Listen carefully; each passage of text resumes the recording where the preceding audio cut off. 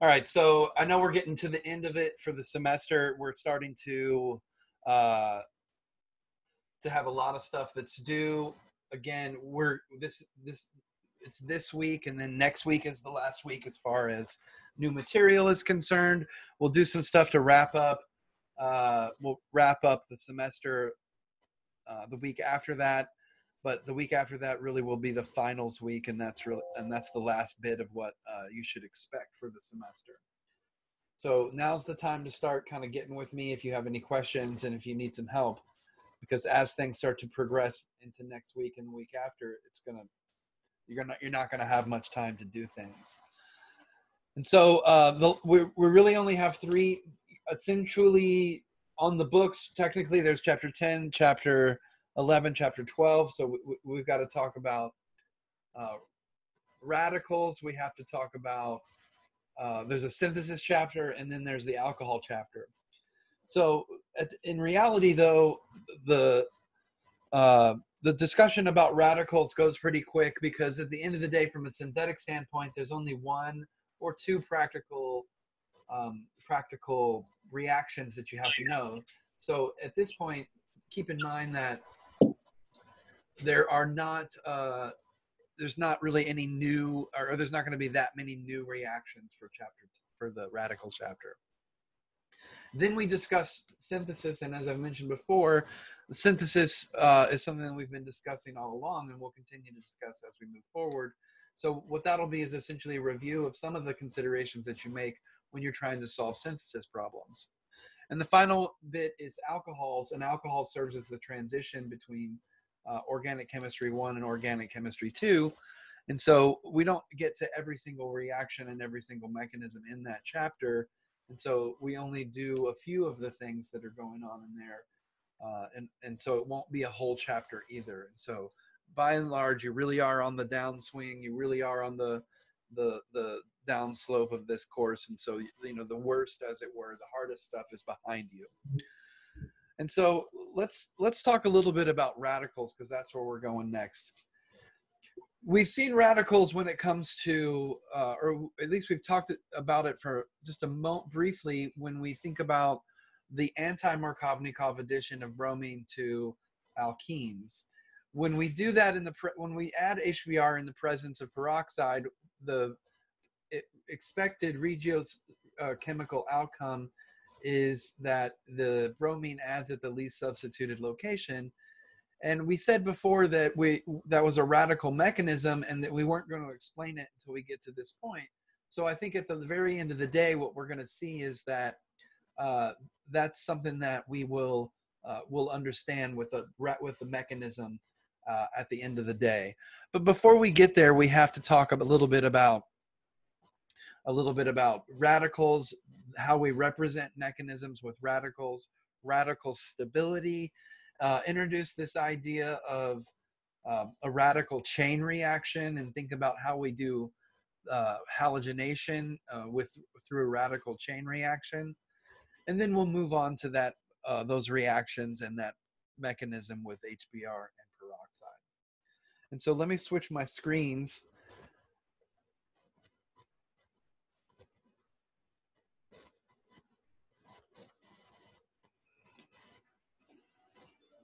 And we'll get going. Okay, so if we think about at the beginning of the semester, when we were talking about bond cleavage, we discussed this idea that we would have homolytic bond cleavage sometimes. And we would think about this in terms of bond dissociation energies. But what we didn't really introduce was how we would represent that from a mechanistic point of view, because we hadn't really gotten that far yet. So normally when we do mechanisms, like for instance, if we think about an SN2 mechanism that involves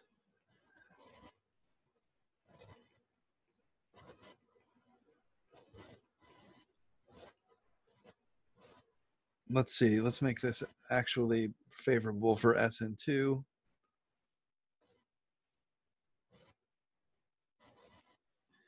That involves, let's say, a methoxy attacking a primary carbon, and substituting with a leaving group.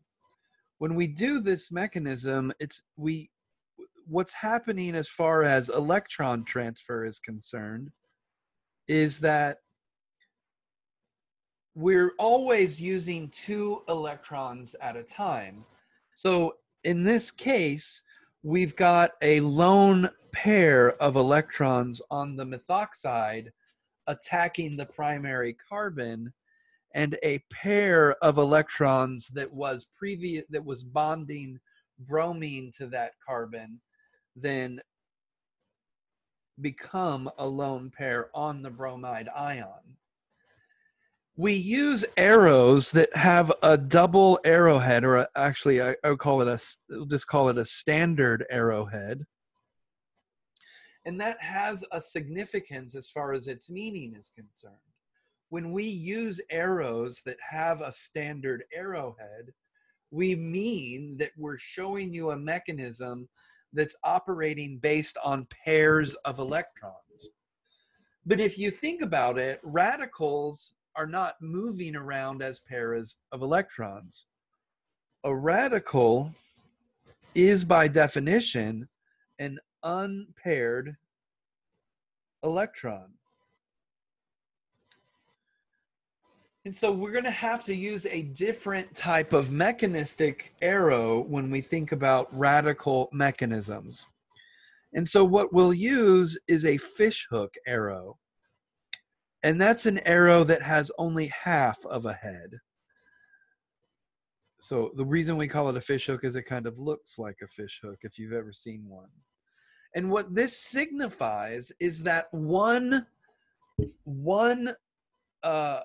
electron is moving at a time. And so this is just a little bit different, and there's going to be some different mechanistic moves when it comes to radicals that we'll discuss here in a second. But it's very important to sort of get that distinction made. When you use a fishhook arrow, you are signifying to the reader that you're moving a single electron at a time. When you use a standard arrow, you're signifying to the reader that you're moving pairs of electrons at a time. All right. So, but once we've made a radical, something like that CH3 radical there, let's think about what that's like.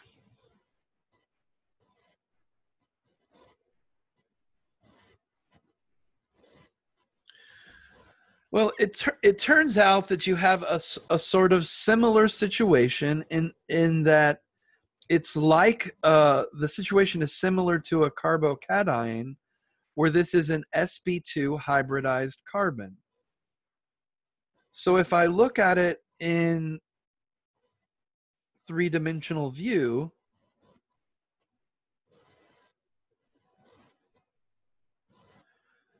like an sp2 hybridized carbon, there is an unhybridized p orbital,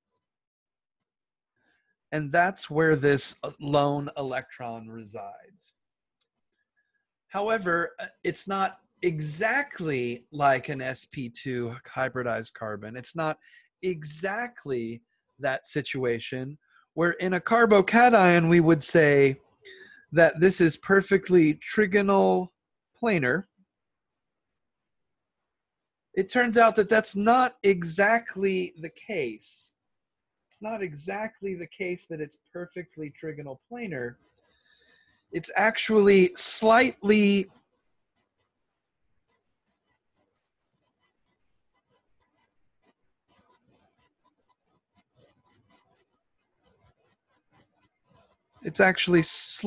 bent away from the electron.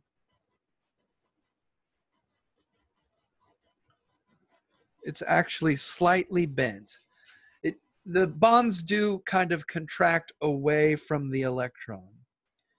And this is able to rapidly interchange between these slightly bent configurations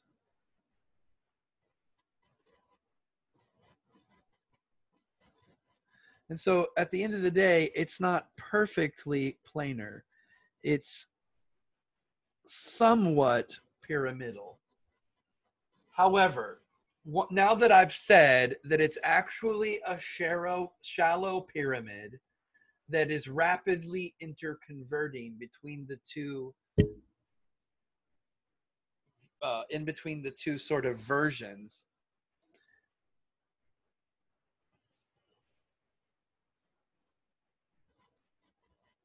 what we'll see is that from a chemical perspective, for all intents and purposes, it does really act as a plane. When we do radical additions, we'll find that it's mostly racemic in its mixture because of if we're forming a new chiral center, because the fact is that this shallow pyramid isn't really stuck in one orientation or the other. It's rapidly interconverting. And so you do sort of get a mixed and even distribution of enantiomers when that's an issue, when that type of reaction comes up. All right, so when it comes to the stability of radicals, you have the exact same, another thing that's similar to carbocations is you have the exact same order of stability when it comes to radicals. So a methyl is less stable than a primary, which is less stable than a secondary, which is less stable than a tertiary.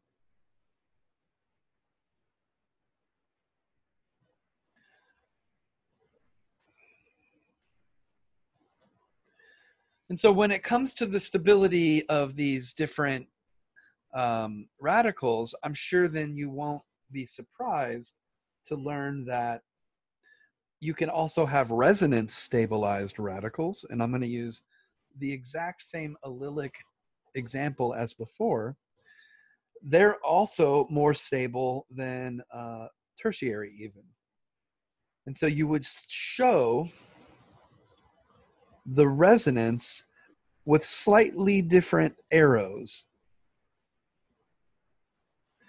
So it takes more arrows to show the transition between the resonance structures joining together two alylic radicals, because you have to show one electron moving at a time, and you have a total of 3 electrons involved in the resonance.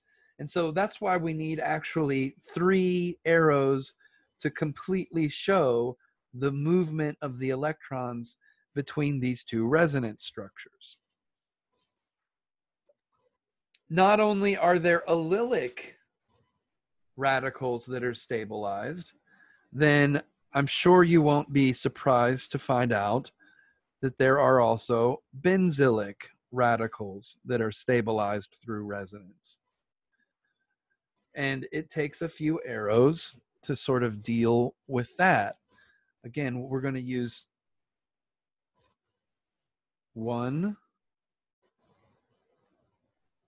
2, 3 arrows to show that resonance structure and to show that the radical electron can delocalize into the ring. And then, of course, there's more resonance structures for this particular version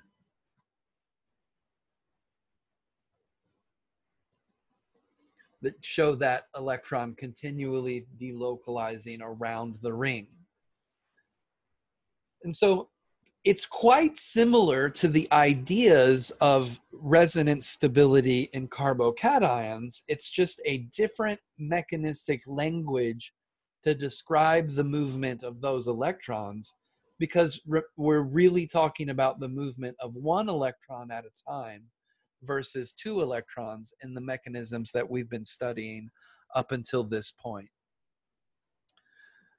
Does anybody, I'm going to stop right there just for a quick beat and see if there's anybody that has any questions about this particular issue at this point.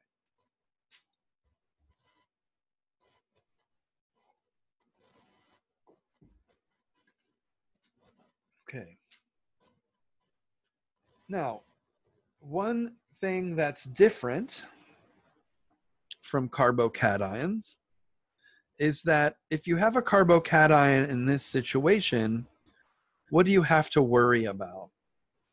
You've got a secondary carbocation here adjacent to a tertiary position. And so in this case, when you have these kind of carbocations that form, you guys have to worry about the possibility that that carbocation could rearrange. It's not true in the case of radicals. This radical will not rearrange.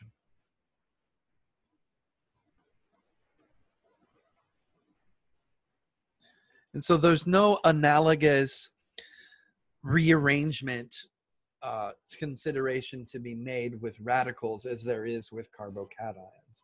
So that's one thing you don't have to worry about. Okay, so the next thing I want to do then is actually get into the mechanistic moves.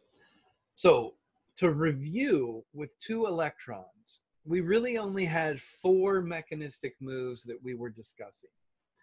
We had proton transfer, nucleophilic attack, loss of a leaving group, and carbocation rearrangements to worry about. Those were the 4 mechanistic moves. We're going to have a similar set of mechanistic moves with radicals, but there's actually 6 instead of 4. And they really do look completely different. And so I think that at the end of the day, they're not too far off in left field. You'll see that there are some similarities in the sense that we're talking about how these electrons move. And if you think about it from the perspective that we can only move 1 electron at a time, you'll see how some of these moves then sort of come about and how we need them. One of them we've already discussed, and so this one is homolytic bond cleavage. So homolytic cleavage involves having a single bond and having 1 electron move to one atom and 1 electron move to the other atom, resulting in the formation of 2 radicals. This is typically initiated by heat, and that's what the delta symbol means, or it's initiated by light. And later on, when we talk about the radical reactions that are going to be synthetically useful in this particular chapter, we'll see that the way that we make them happen is with UV light or with heat. And so those are going to be sort of the reagents or one of the conditions of the reactions that we'll use to describe this process or to make it happen.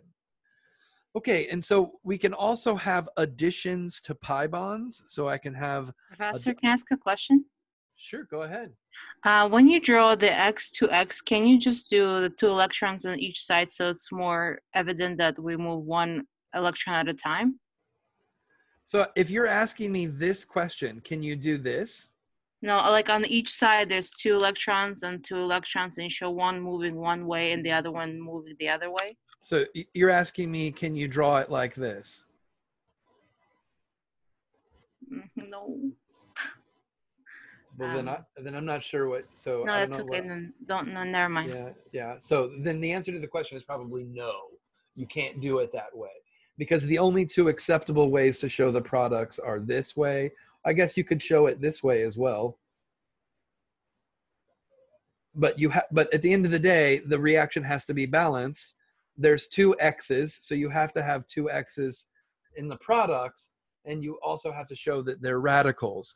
In this case, the radicals are the same, so I just used the stoichiometric coefficient of 2 to show that. But I can also show homolytic bond cleavage this way.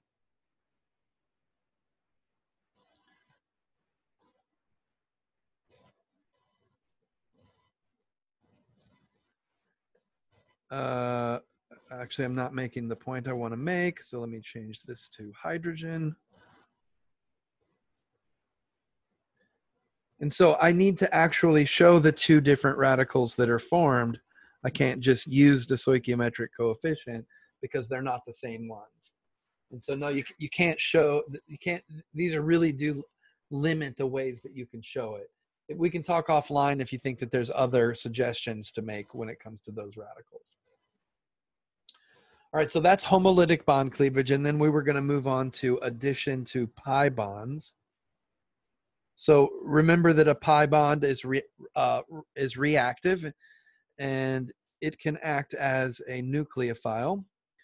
And so if it's in the presence of another radical, it can form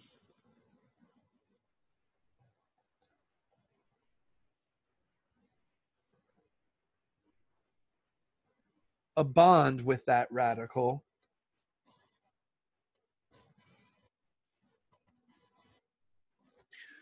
forming, putting a radical on the carbon instead of on the X. And so this is absolutely something that is completely different. What's completely different about the mechanistic step that I just showed you for addition to a pi bond is that these arrows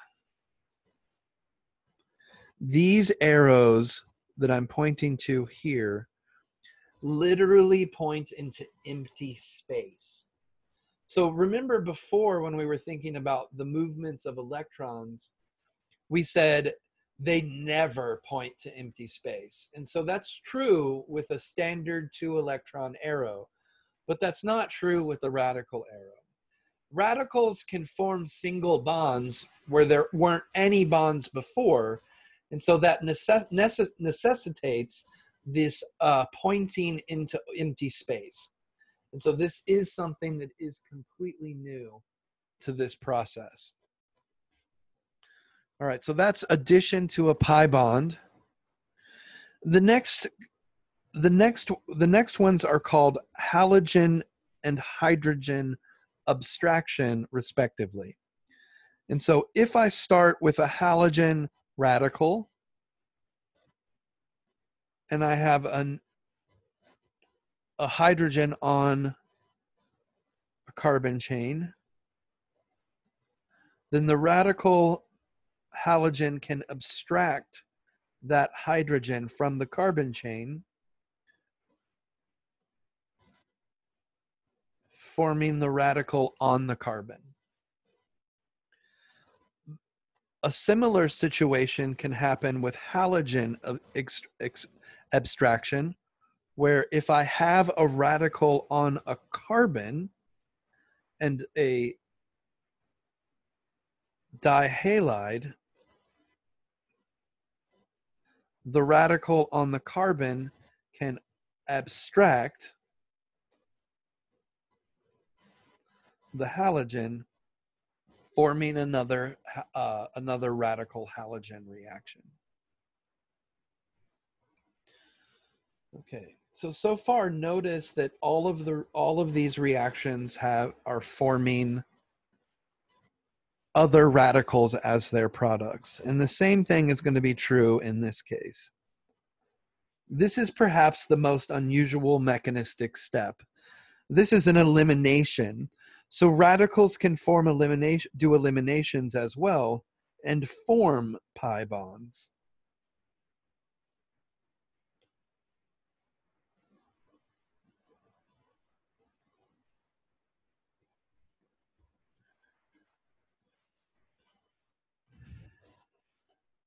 So let's review real quick. This is homolytic cleavage.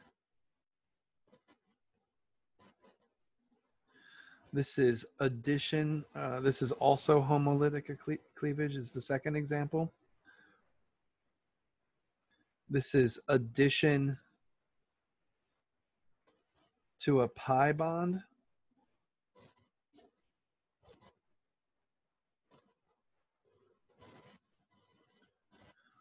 This is hydrogen abstraction. This is halogen abstraction. And the last one was elimination.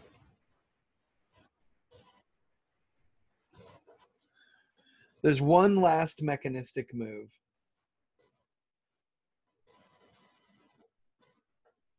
And this is a coupling. And a coupling is how radicals cease existing, in a sense. If you have two radicals coming together, they can form a single bond. And now the radicals no longer exist. This is the reverse of the first step. This is the reverse of the homolytic cleavage. And so this is all the mechanistic moves that you have to think about. This is all that there is for radicals, but there really aren't a whole lot of similarities as far as the four mechanistic moves with two electrons. A lot of different things are going on, but it does make chemical sense in my mind. Hopefully it makes some chemical sense in your mind as well. So what I want to do right there is stop a beat and see if anybody has any questions about that.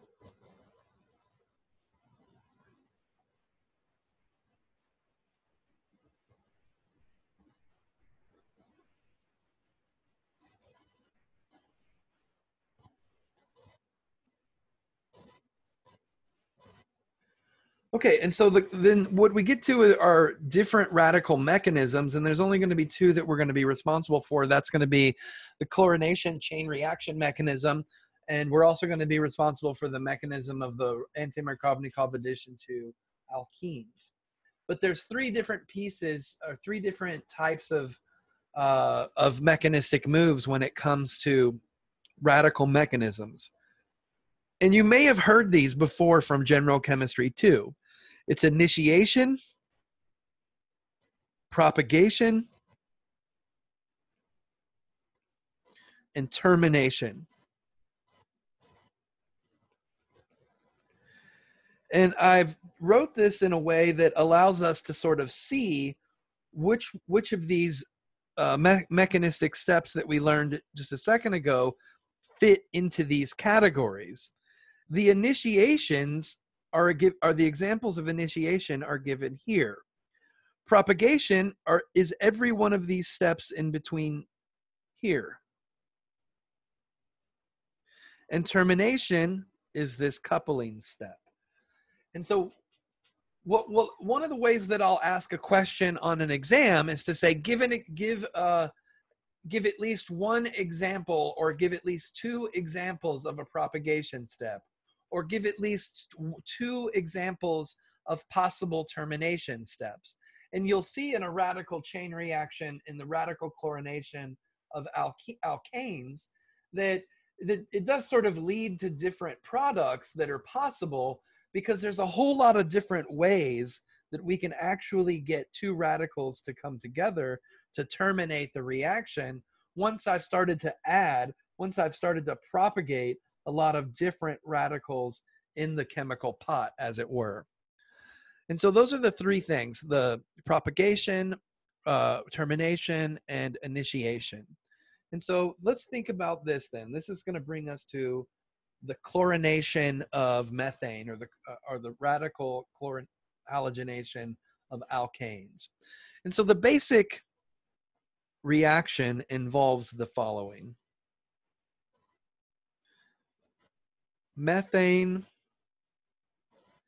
in the presence of Cl2 and UV light forms methyl chloride and HCl. And so let's think about how this works from a mechanistic standpoint, but from a mechanistic standpoint that involves radicals. What we're going to have is something that starts off with an initiation step. And so that initiation step involves the chlorine.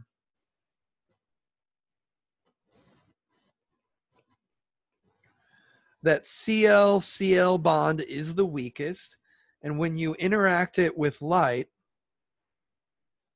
it'll form two radicals.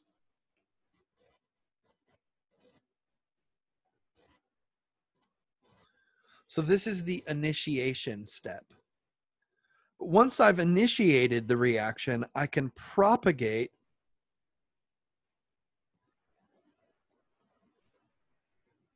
the reaction in several different ways. I can use something like a hydrogen abstraction. So let's take methane. Let's have it react with one of those chlorine radicals, and let's have it abstract a hydrogen.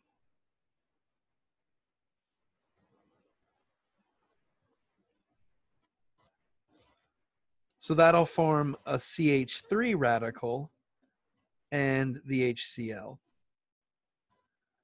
Remember, one of the other steps is halogen abstraction. And so I could take this CH3. These are just examples. Every combination you can think of is possible. And that CH3 could abstract a halogen.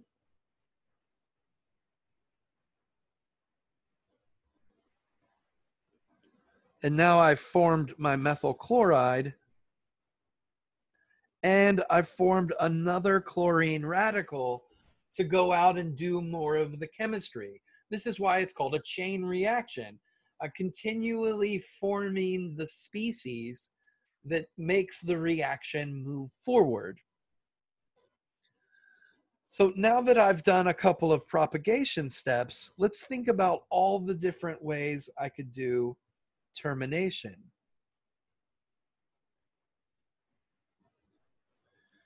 And now that when I think about termination, I want to think about all of the radicals that I've made and how they might react with each other to do termination steps.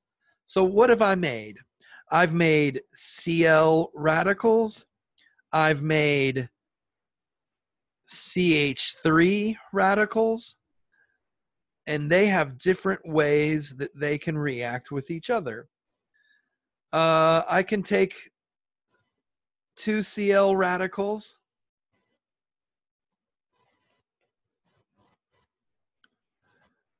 and they can terminate the reaction by forming a single bond between themselves.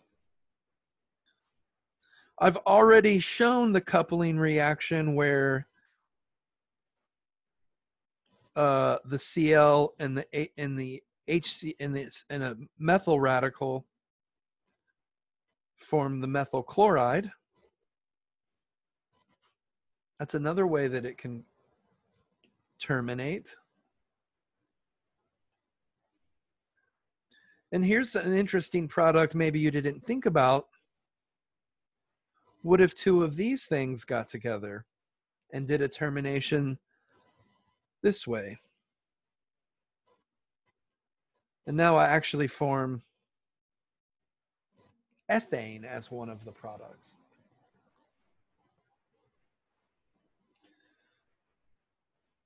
All right. And so at the end of the day, what you have to be able to understand,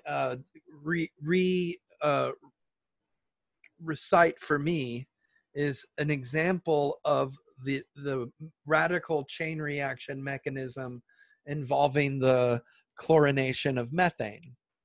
Now, in reality, this reaction isn't particularly synthetically useful because as you add chlorines,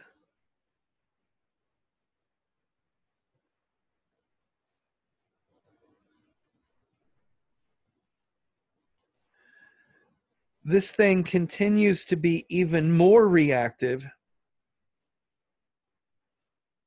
to the radical chlorination, and it continues to add chlorines until you end up with carbon tetrachloride.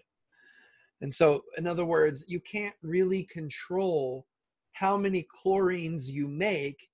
Even if you only add one equivalent, you end up getting this really big mix of a bunch of different chlorinated products because each successive chlorination is more reactive to another chlorination as you add chlorines to the groups. Okay.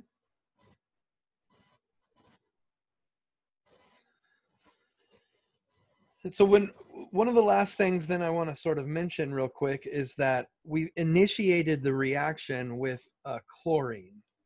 And I mentioned to you that the chlorine has a weak bond. And so it is a radical initiator for this particular reaction. Its bond dissociation energy, 243 kilojoules per mole. But there's other things. Let's take a look at peroxide.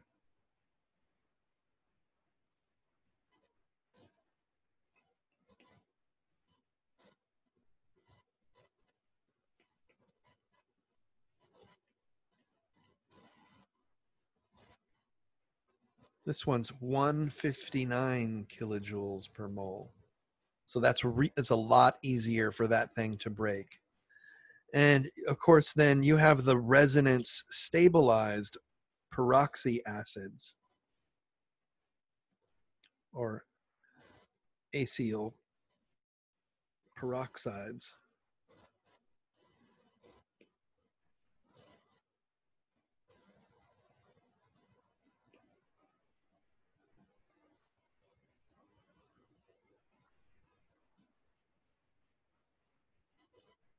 And these things are, of course, this is 121 kilojoules per mole. It's even easier to form a radical because, as I mentioned, it's got some resonance stabilization here.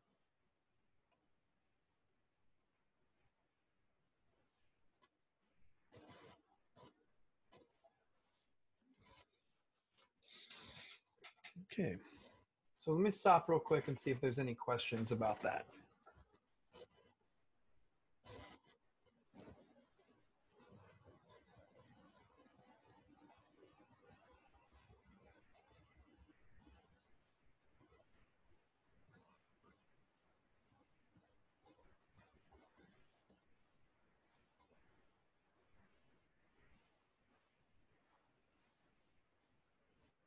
All right.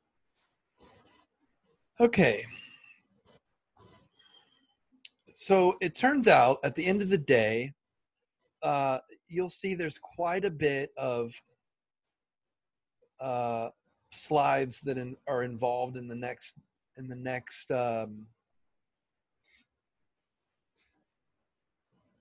sections. But at the end of the day, what it's essentially saying is that we can do all of these reactions with chlorine, we can do it with bromine, we can do it with fluorine, and we can even try to do it with iodine. At the end of the day, the fluorination, radical fluorination of alkanes is so exothermic that it adds fluorines everywhere and it heats up the reaction. It's violent. It's just not useful. So we can't really add fluorines to things. On the other side, iodine is actually endothermic. So it actually takes energy to do an iodation. Chlorination is fairly quick, but it's not particularly selective. And so if you have, we've already discussed the situation with a methyl radical, and that's that it continues to add. But if you do Cl2 and H nu in a situation like this, of course, there's a distribution of products. It's 60% for this chlorine product and 40% for that chlorine product.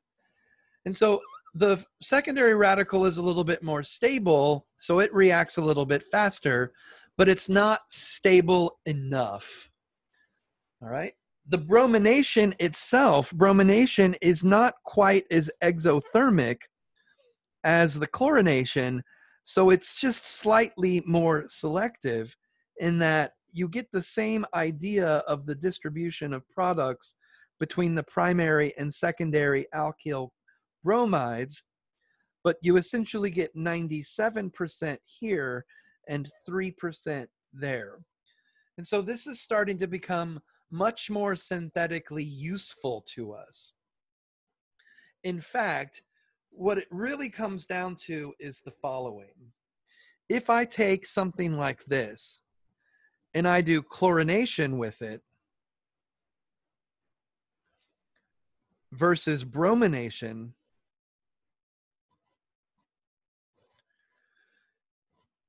even though the tertiary alkyl halide resulting from the tertiary radical is still quite a bit more favorable, I still get a 65-35% distribution of the different products. But because the bromination is so much slower, I essentially get 100% bromination at that tertiary position and none of this other side product.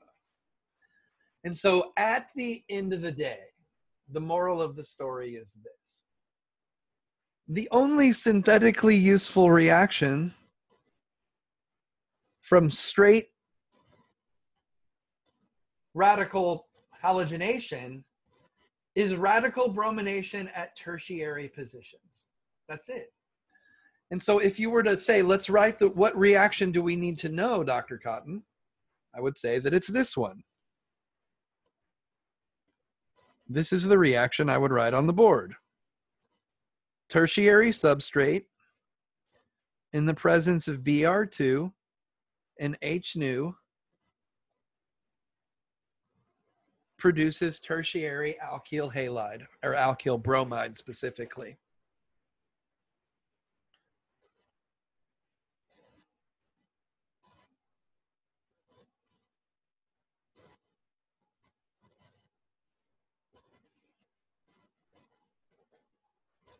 The only other consideration to make would be sort of a regioselective outcome. Here's a tertiary position that's chiral. Or I'm sorry, a stereochemical outcome. So what you end up with, remember, is that intermediate radical is essentially planar, and even though it's not planar, it rapidly interconverts between both options. And so the stereochemistry is that you get a racemic mixture. And so if you get a stereocenter that's formed, you're going to end up with both the enantiomers present in the products. Now, this reaction of radical bromination at the tertiary position is because bromination is a little bit slower and thus more controllable, and that tertiary radical is much more stable, leading to predominantly the tertiary product. And when we combine those two things together, we essentially get 100% tertiary alkyl bromide. The same is true when we do bromination at the alylic position. So we can also do Br2 H nu and end up with a alylic bromide. And so this reaction also works very well. But what you usually see is that instead of Br2, we're going to use a different reagent. And we usually see this labeled as NBS. And NBS is essentially a bromide radical delivery agent. It looks like this. It's N bromo succinimide. It's a 5-membered ring joined by a nitrogen with 2 carbonyl groups.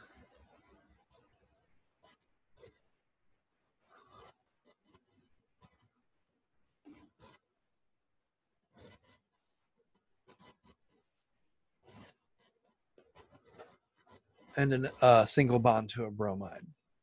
And so it forms two radicals in the process.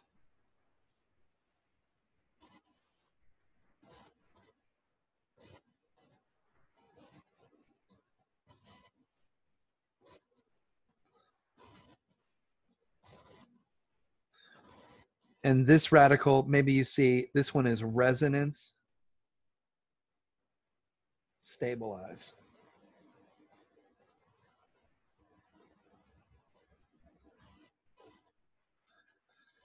So in other words, what I'm trying to make sure that you understand is that one of the reagents that I'll show you is Br2. The other reagent that I'll show you is NBS. And I wanted you to know what it is and where it comes from and why it delivers bromine radical.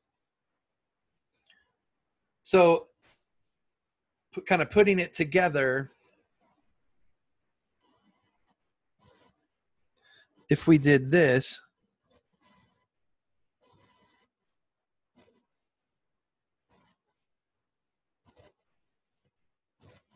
what are the possible products here?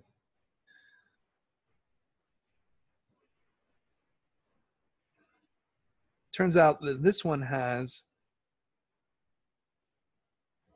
the obvious product, but it also has a less obvious product.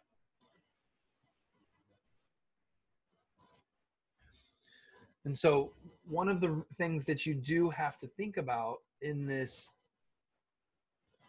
reaction is not actually a rearrangement, but it's a situation with alylic and benzylic radicals where they're resonance stabilized with different versions.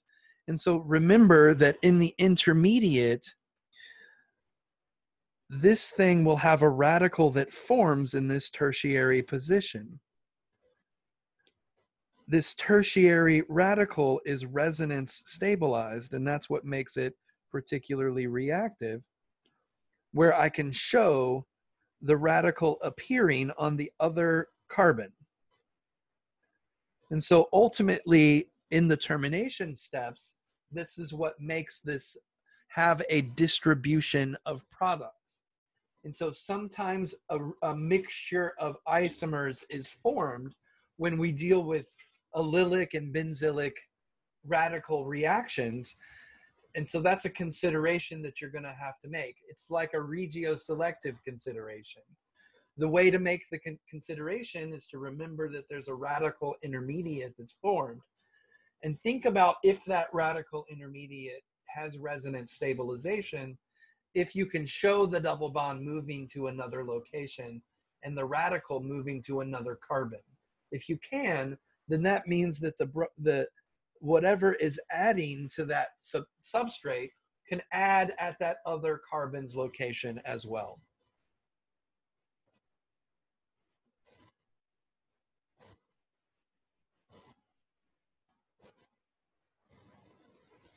So let me stop a beat right there and see if there's any questions about that particular bit right there. So it's a lot because we introduced a new type of mechanism. We introduced radical mechanisms. We talked about a whole bunch of new steps involving those mechanisms. Then we showed you the mechanism of and it's not quite step by step in this case. We have been showing mechanisms in a stepwise fashion, but radical mechanisms are sort of happening all at once in a pot together. You've got some initiation happening, you've got some propagation happening, and then eventually you have some termination starting to happen. And at the end of the day, enough termination happens that the reaction stops proceeding in the forward direction once enough of the stronger bonds are formed. Then we took that mechanism and we said, okay, let's take a look at chlorination, fluorination, bromination, iodation. We threw fluorination and iodation right up out the window. Then we took a little harder look at chlorination and bromination and we said, well, at the end of the day, chlorination really isn't that useful either because I usually get a mixture of products, even at the tertiary location, I still get a little bit of the other product in the mix, and that's not particularly useful. But when I looked at bromination, all of a sudden, as long as I was looking at bromination at a tertiary position, all of a sudden it was the only product that I got. And so that becomes synthetically useful. In addition to that, we said, all right, what about alylic and benzylic positions? Are these useful? And it turns out certainly they are useful, but we have to make the consideration, looking back at the mechanism, that a intermediate alylic or benzylic radical can have resonance structures that lead the radical electron to be in different locations that might lead to different isomeric products. And we have to be aware of that. And so it's not a lot of information as far as clock time, but it is a little bit new information. And so now that I've summarized it, let me take that breath that I promised and see if there's any questions about any of that.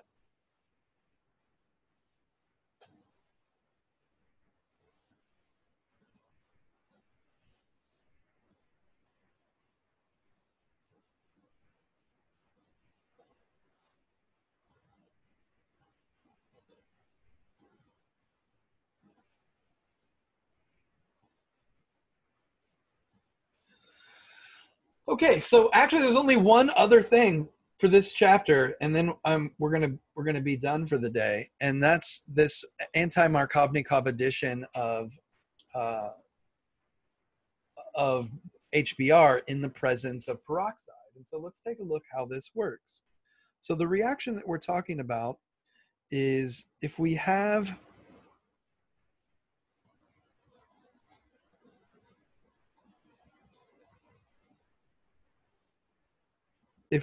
a double bond, my drawing's just terrible right now. Let me try this one more time. If we have a double bond and we react that with HBr, then we know that we get a Markovnikov addition of bromine.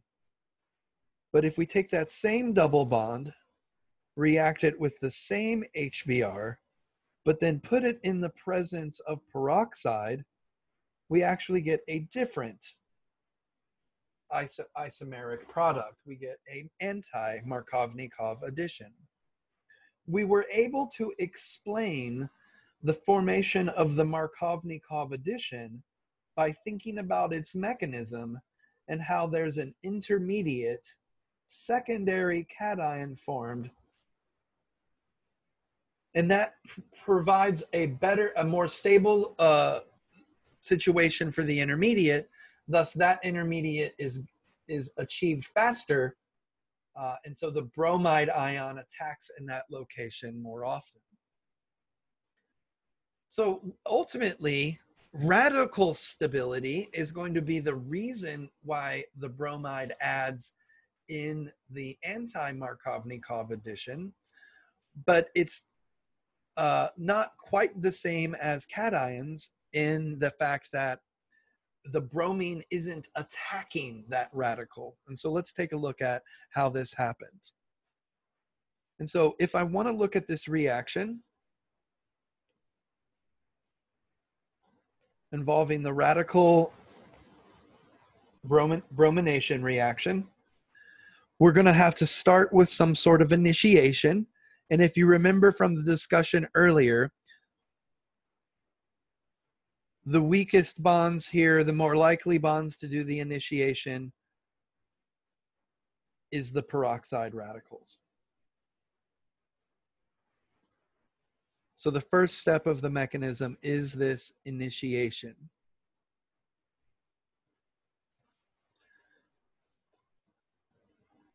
The next step involves one of these radicals doing a hydrogen abstraction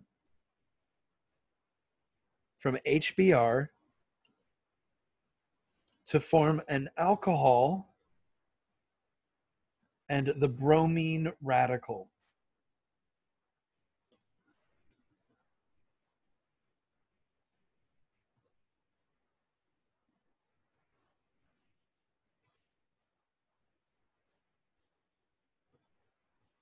So these are the initiation steps. And so now now that I've done this initiation, let's think about what the possible additions are. If I'm going to add it to this location, then theoretically I can add the bromine here, or I can add the bromine here. The thing is that once I've added the bromine through addition to a pi bond, that's my next mechanistic step, addition to a pi bond, I have to think about which one of these radicals would form more favorably. So I'm forming an intermediate radical, but what's different than the reaction mechanism that we already know for HBr is that when I form the intermediate, the bromine is already attached. And so this is why I said it's ultimately going to explain the regioselective outcome of the reaction, but it's not going to be able to do it in the sense that you're thinking about bromine then coming along to attack that intermediate. If you take a look here, I've got a primary versus a secondary radical that forms. And so the secondary radical is going to form more favorably. And so that's how this next step actually works. I'm going to form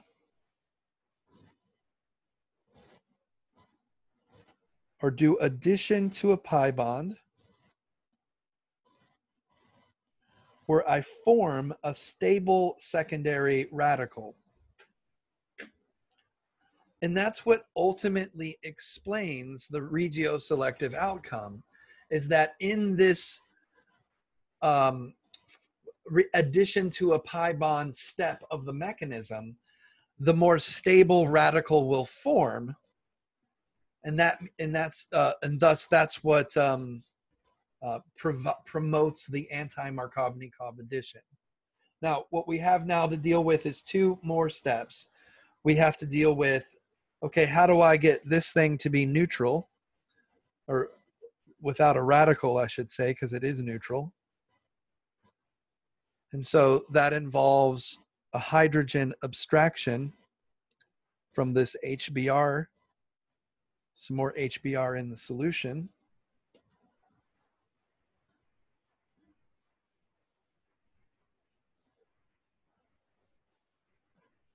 And so here's an additional propagation step where I'm forming the product that I want plus another bromide or bromine radical that can go around and do some more chemistry. But at the end of the day, I can show several different termination steps, one of which could be two bromines getting together to form Br2.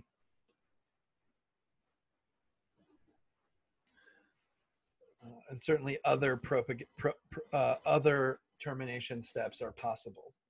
So in other words, initiation,